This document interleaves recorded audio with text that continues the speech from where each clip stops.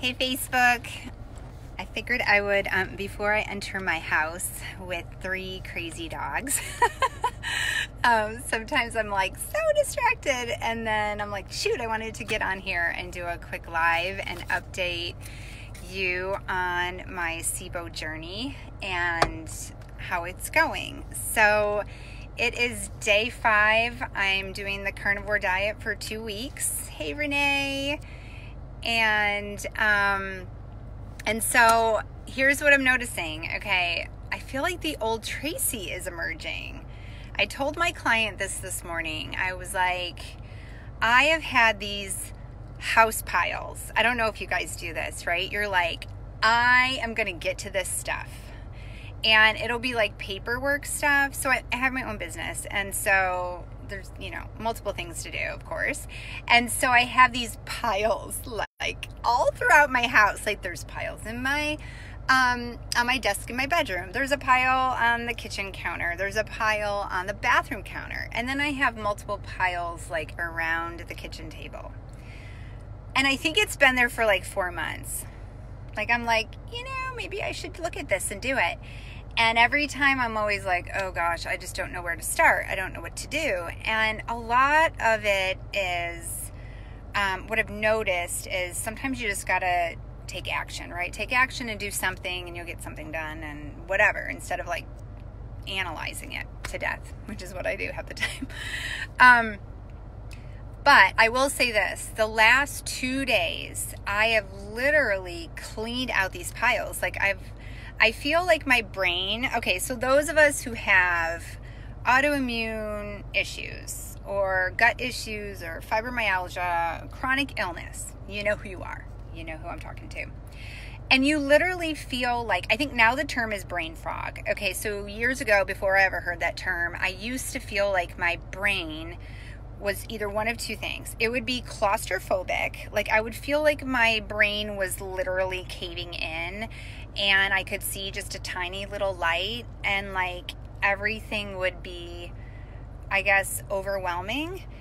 And I would just be like, I don't even know where to start, with whatever it was. I just felt, like claustrophobic. It was horrible.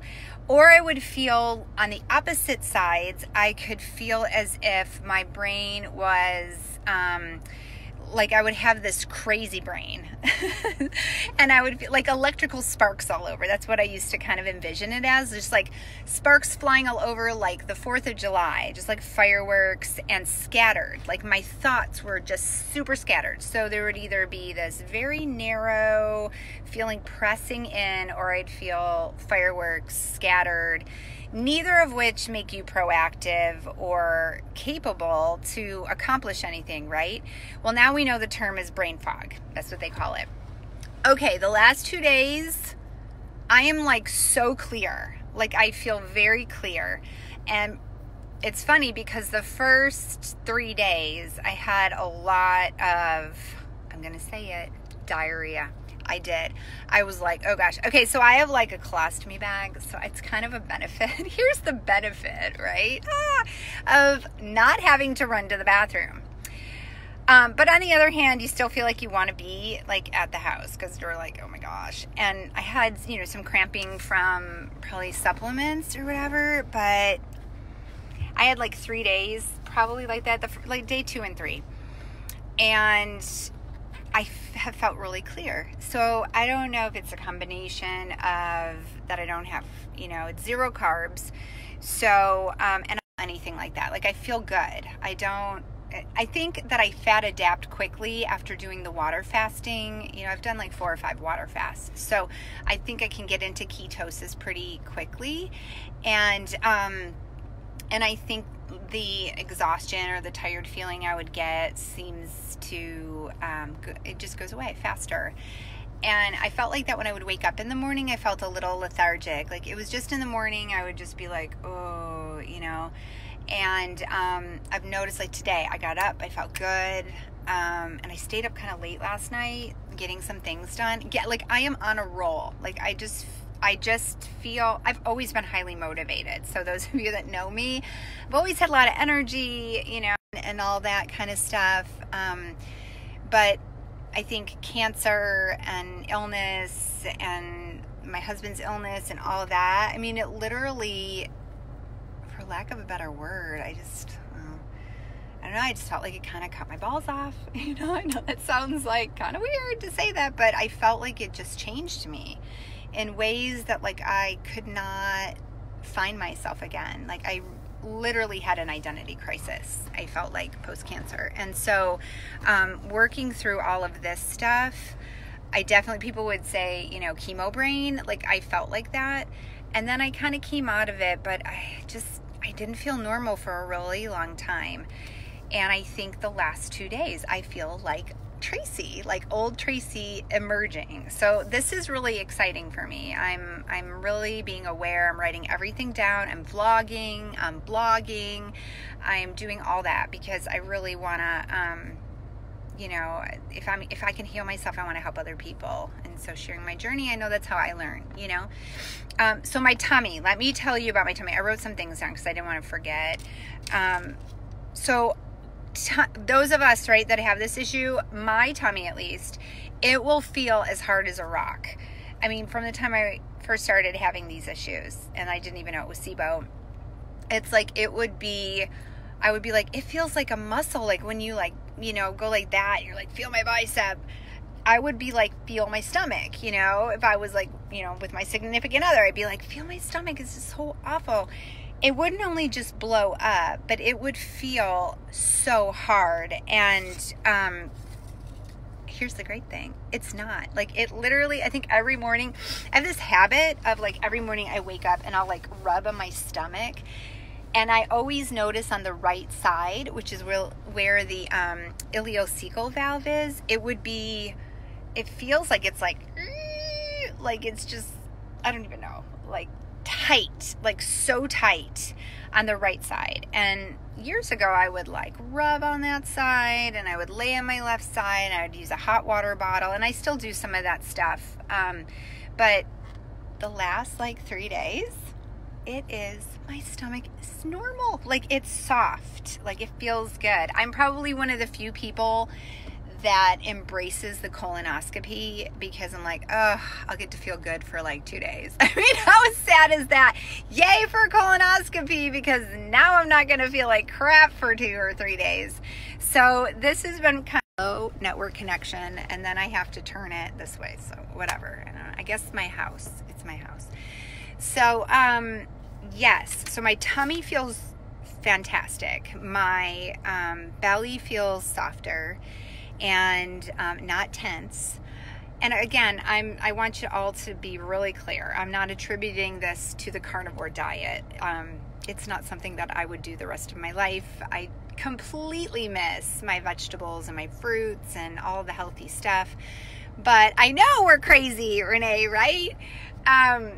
But what I do notice, like, so my son was like, can we go to Smoothie King? Okay, I don't usually get Smoothie King. And if I do, I'm really particular. I usually get this nutty super grain. It's vegan. And then I'm like, don't give me the super grains because when I have that, it makes me sick. But I've noticed that over the course of the last year, I get sick when I eat the stuff there. So I'm like, whatever. I'm just going to make my own stuff. Like I make my own almond milk. I make my own almond butter.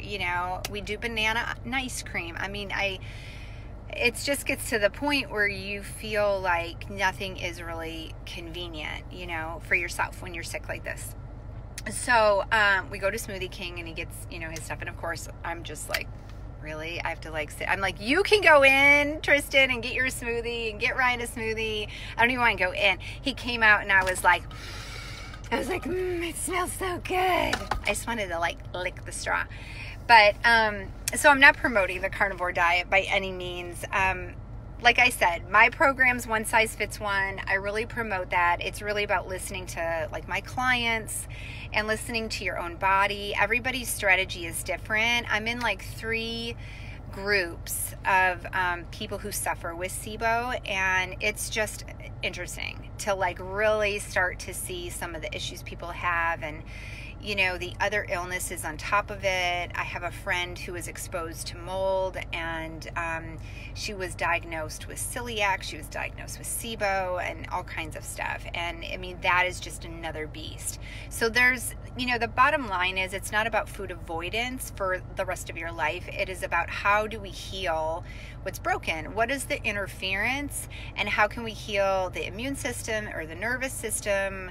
You know, those are the doctors I would encourage you to find, like people that have that kind of mindset. Look at the body holistically, look at the systems as something altogether, that it's not just going to like the neurologist and the pain management and then, you know, the GI and all these different doctors. They will try to piecemeal it together the best that they can. But honestly, for somebody with autoimmune illness, you really need somebody who's going to be able to look at your whole body and see, you know, and understand your journey and your condition and stuff like that. So I'm really excited because I'm feeling really good. My energy is great. What else? I don't know. That's it. I mean, that's it for now. Day 6 is tomorrow. So I've committed to doing this for 2 weeks, and then I will slowly start to add back some of the, it's called the low FODMAP, but I think I'm going to kind of do a Go Green campaign. So if anybody's interested to do that with me, I definitely know that my body functions better when I stick with a lot of greens. So, you know, greens are alkaline. They don't have as many, you know, fermentable, like some of the things that FODMAP represents. You know, they don't have that as much. Some of them, not all of them. But so, I don't know. I need to think through that. I've been doing kind of FODMAP here and there. I did it for 3 months last summer. Felt good, but I still, you know, had SIBO. I still had inflammation. So my goal here is, you know, really to focus on this the next 3 to 6 months. I'm going to do the supplements, and how I find out about this, if you don't know already, it's Dr. Pompa. Go like his page.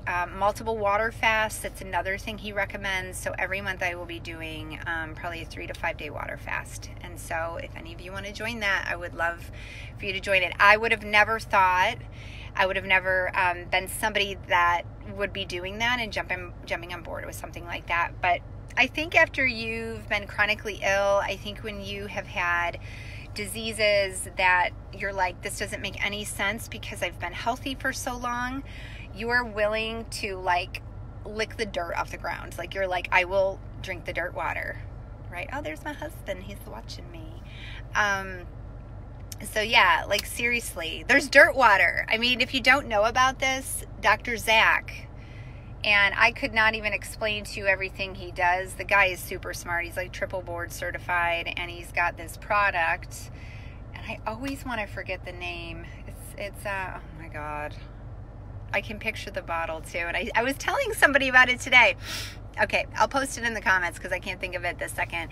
It's basically like dirt water, but his story on how this came to be is incredible. Restore, thank you. Fill up. I always want to be like redox, reflux, I don't know. My brain does not always remember this one. So Restore is the product, and I think I start taking that month 2 or 3. That's what the protocol says. So I'm doing all my supplements, and today I have felt good. I actually intermittent fasted today. I didn't eat until about 1 p.m. So I'm making steaks tonight. Philip, you'd be so proud of me. I am.